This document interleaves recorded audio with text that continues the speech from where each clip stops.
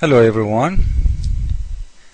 Today I would like to mention something regarding miracles in the Quran. Always we hear Muslims, Quran is full of miracles, Quran is full of miracles, etc. At the same time, the Quran says that Allah never sent one miracle. And we don't say things without proof, not like Muslims. Muslims, when they translate to you in English, they try to make the translation fit with a miracle. When in Arabic, it's totally different story. I will show you that later.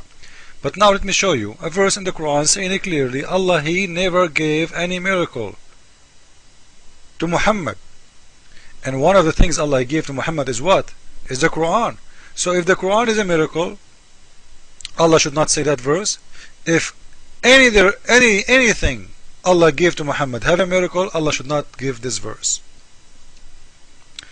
Surah 17 verse number 59.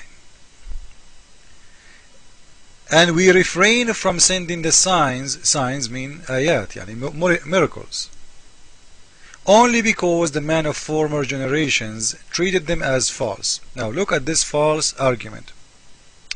Why Allah is not sending miracles anymore? Why? Because former generation treated them as false. Now who is the former generation who treated the prophet of God miracles as false?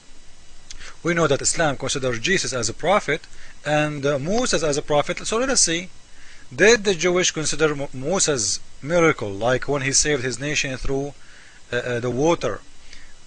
Do the Jewish believe in that? Yes, they do. They do. Do the Christian believe in the miracles of Jesus Christ? Yes, they do. All of it, all of it. All of it. So when Allah say that former generation did not believe in the miracle of God, supposedly He is the same God as the God of Jesus, remember, as Muslims claim. And He is the God of Moses too, right? So those people who believed in Moses and Jesus until now, who believe in their miracles, why Allah saying they treated them as false when there is billions of people believe in these miracles? The Christian alone today is more than 3 billion human beings. Do those people treat the miracles of Jesus Christ as false? So this was an excuse from Muhammad when they asked him, why he cannot give us any miracles? He have to give an excuse. What was the excuse? The excuse is Allah refrained. Why? Because former generation did not believe in it. But the fact former generation did believe in them big time. Otherwise there is no Christian left. Otherwise there is no Jewish left. So it was just an excuse from Muhammad, but his excuse was not smart, because if you think about it for a few seconds you will see that he's lying. Number two, if this surah saying Allah refrain, that's it, refrain, that's it, he stopped from before Muhammad until now, because this surah is speaking for the present. And we refrain now from sending the signs. Why? Only because. So now Allah saying that's it, he's having a strike. Allah is upset, He will never send any miracles anymore. So how Muslims can say that there is miracles in the Quran, or Quran itself is a miracle, or anything, when the Quran itself saying there is no miracle? I understand Muslims as their God, they contradict themselves.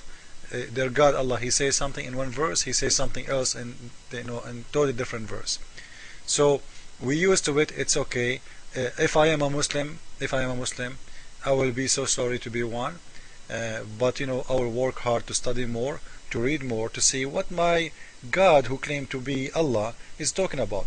And I don't want anyone to listen to me without reading what the explanation of the verses according to them. You will see that their God and all the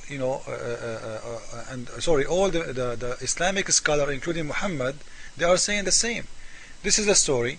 قال المشركون يا محمد, you, the mushrikun, the pagans, they said to Muhammad, you claim to be a prophet, but there is prophets before you who God give them control of the wind, who give them control of raising people from death, who have control of a lot of things. How come you do not have one? So to show them that he don't have one, not because Allah he cannot, because Allah he don't want to, he gave them this verse.